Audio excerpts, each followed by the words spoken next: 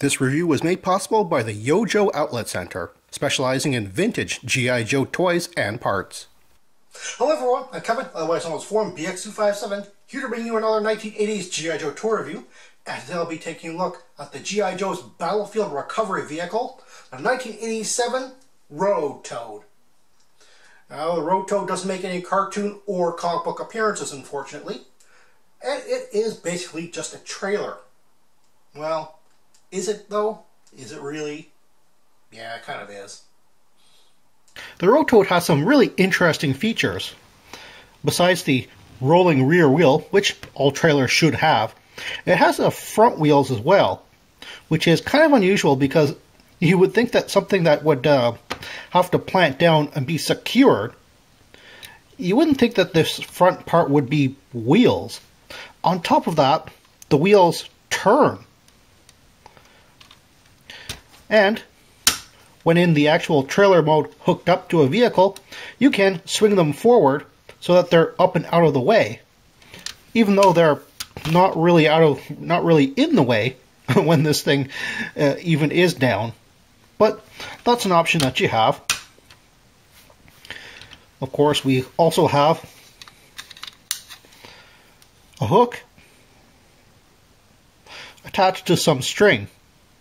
Now, this is another interesting thing because a lot of people don't actually set this thing up properly, and I can totally understand why.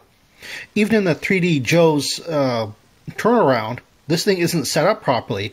The string is supposed to go around this spindle, and of course it's a thumb wheel on top of that, so you retract it like this. It's actually supposed to be threaded through this part here. Most people don't do that because it's really difficult to thread that thing through. You're supposed to thread it through back here, and my adult hands can't get in there properly, and I'm pretty sure even kids' hands couldn't have gotten in there properly. So how exactly are you supposed to do that without having a special hook tool? I actually used a fishing hook in order to do this. So that's something that, I mean, quite frankly, if it's out here and just sort of out by the side, sure, it's not symmetrical. It's not like in the middle where a hook and line should be in the middle of your trailer. But this sort of, I guess this little hole thing, it's not exactly centered either. So I'm not quite sure why Hasbro designed it that way.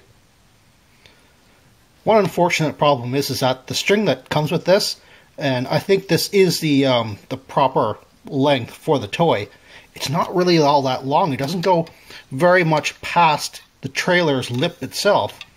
It should go quite a bit longer, I think, in order for you to hook this up to the back axle of any vehicle you want to tow, and just sort of bring it in and use the thumb wheel to tow that in. Here I'll just use a 1985 Striker and hook it up to the little exhaust pipe, because you can't really hook it up underneath the axle actually on this toy, but this is a fairly good example of how this would work.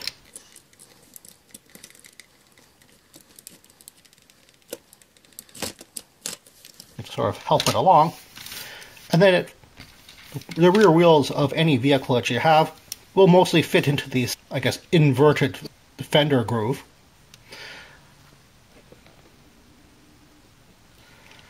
It has a removable engine cover to show engine detail on the inside.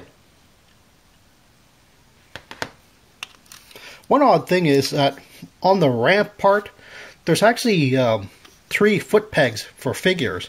I'm not quite sure why you would have figures standing on so close to the back edge of this thing. On the other side,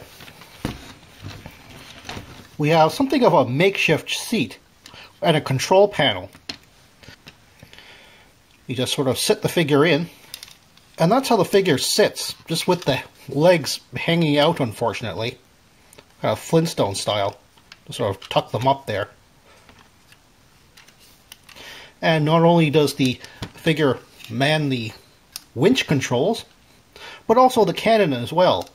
And that's the other thing about the battlefield recovery vehicle is not only can you use it as, well, just a plain trailer, you can use it as a gun emplacement.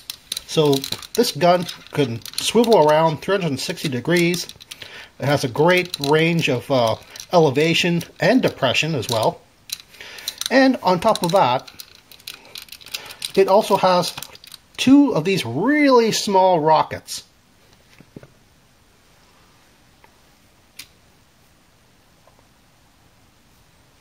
The Road Toad BRV is not a very popular accessory on the aftermarket. As a matter of fact, you ought to be able to find one complete with all of its parts and in relatively mint condition for very little. I can totally understand people not really liking this thing because it is, at its heart, a trailer. That's all it is. Sure, it has a cannon and little missiles on it, but you're not fooling anybody. This thing is meant to be hooked on to something else, and that's all it really should be doing. Now, I understand that this is a world-building item, kind of like the 1985 weapon transport. It's something that should exist in the G.I. Joe universe. It has to. But does it make for a very good toy in an action-oriented military line? Well, I guess you would have to be the ultimate authority on that, on whether you want this to be part of your collection or not. Well, that's all the time I have right now. Please check out my Facebook page for more information and behind-the-scenes photos for these reviews. Thank you for watching this video, and stay tuned for next time to see another 1980s G.I. Joe toy review. See you then.